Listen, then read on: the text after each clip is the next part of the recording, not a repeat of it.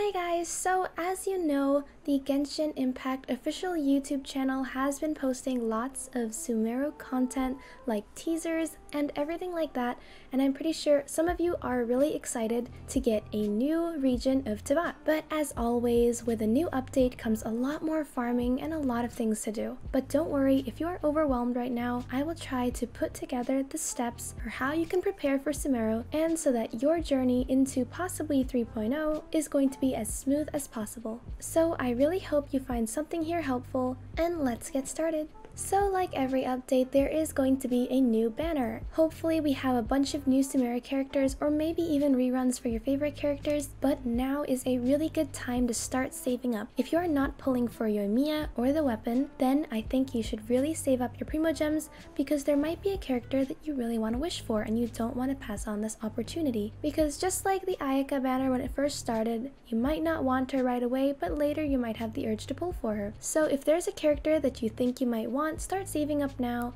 and you will definitely thank me later.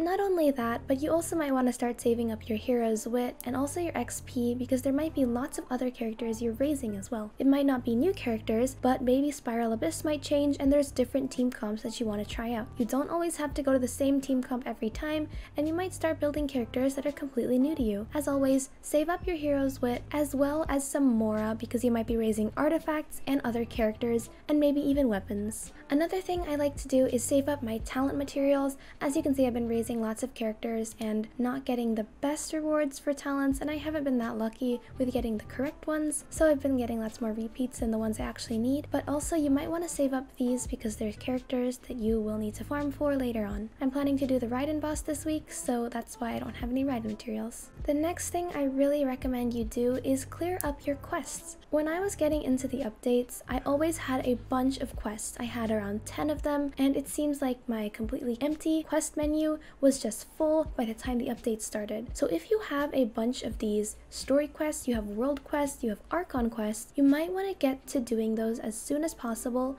because later on, once you have the update, the quests will only pile up. And there's a possibility that you will get stressed or burnt out just by seeing all these quests. I know I did, so if you want to go ahead, do one quest a day, or maybe even take your time. You don't have to rush them right away, we still have plenty of time before the Sumeru releases. So try doing a few quests a little bit at a time and just clearing up the quest menu so that you have a completely empty quest menu once you enter the new update. And you'll have a lot more new quests, and you don't have to worry about needing to complete previous quests to unlock the next quests. On the topic of quests, if you are the person who likes the character hangouts and likes the stories of the characters, then this is also a good time to do the hangouts because the Golden Apple Archipelago event is kind of at your own pace, just like the Enkanomiya event before, so you can explore it and take as much time as you need, and there's not really a deadline. So if you have a little bit of extra time on your hands, you might want to get started on a few of these quests.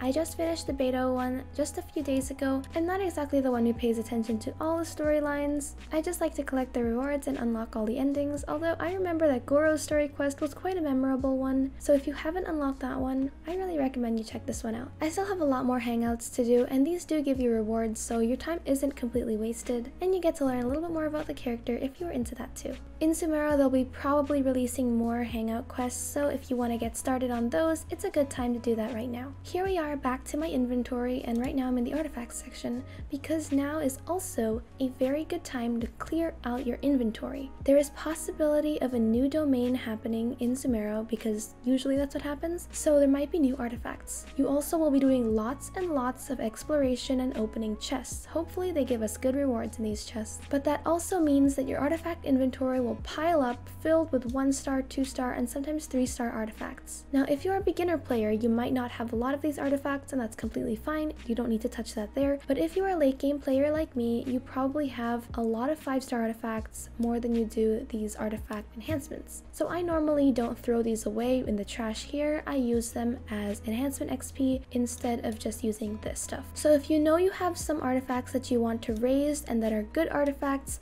now is also a good time to raise them using those XP, as well as maybe even look through your 5-star artifact inventory just for the ones that you might not need. And if there are ones that do look good, you might want to lock them so that you can enhance them later when you have the XP. I know I have lots of artifacts here that I'll probably never raise or never ever need, so it's a good time to use those to enhance other artifacts and just clear this up so that you're not always at the maximum capacity for the artifacts, because that is really annoying when you're in the middle of the world, or maybe you're doing an artifact domain and your artifact inventory is full and you have to clear it out a little bit, especially if you're doing a domain in co-op mode and you have to wait or others have to wait for you. If you're a late game player, you can check your inventory and go to the quest section, and you might have lots of these things. Some of them are just memorable items from quests like these or these, but sometimes there are things that are connected to quests that might be hidden quests or undone quests. So if there is something that you might think is connected to a quest, you can look up this item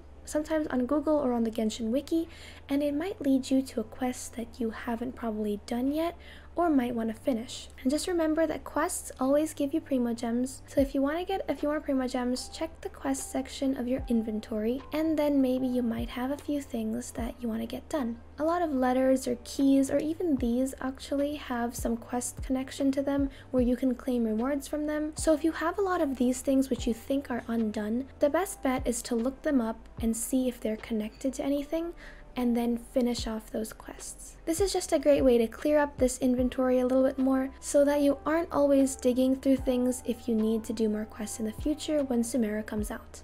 There are just some days where I am really bored in Genshin and want to collect things. Now I know that just sounds really strange because normally collecting things in Genshin, running around the map, can just be so time consuming, but I really like to finish off an inventory or a collection or an archive. So if you're the type of person who likes to finish off collections, you might want to try looking up in the interactive map where some locations are of missing items you still yet to have in your archives. Go ahead and collect them to fill the slots up. I'm pretty sure that in Sumeru, new resources are coming out and you'll need to collect a lot more stuff, but that's what I did. I went ahead and collected all these things to make sure I have everything, as well as some of the foods. I still have things connected to quests, but for the most part I've collected all the foods. You might want to finish off these because there'll probably be new books as well coming out too. If you are already busy in Genshin, you do not have to collect all these things and archives, because it is pretty time consuming. This is just for the late game players who've already finished everything.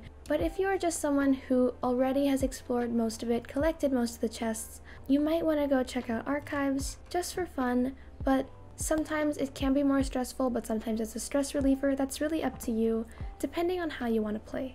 There are some last things I'd like to mention before the update does happen, and that is when you are out adventuring in the new region, you will want to use the interactive map to mark down the things you've already collected. This really helps with exploration so that you're not repeating places and running around with a treasure compass, or even wasting your resources to create the treasure compass if you think you only have a few treasures left. But it is really helpful to use the interactive map, especially for collecting the oculi.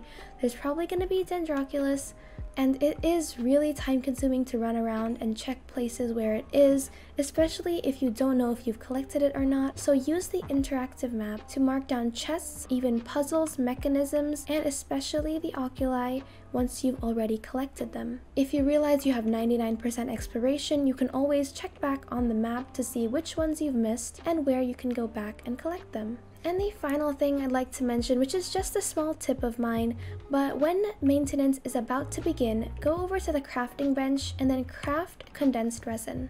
You can get this recipe from Mondstadt Reputation Reward, I believe. So before server maintenance is about to begin, craft the maximum amount you can of these, and then while maintenance is happening, you're gonna get more resin, and then you're probably gonna be almost at max resin once the maintenance is over.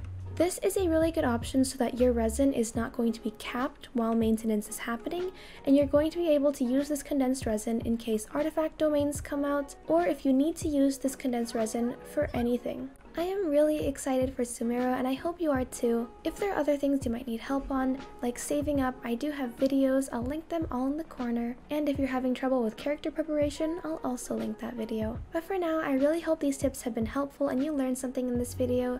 Let me know. And I love reading your comments all the time. It just makes me so happy. Thank you so much for staying and watching this video. And I can't wait to see you all in our next video. So good luck on your pulls, and I'll see you soon.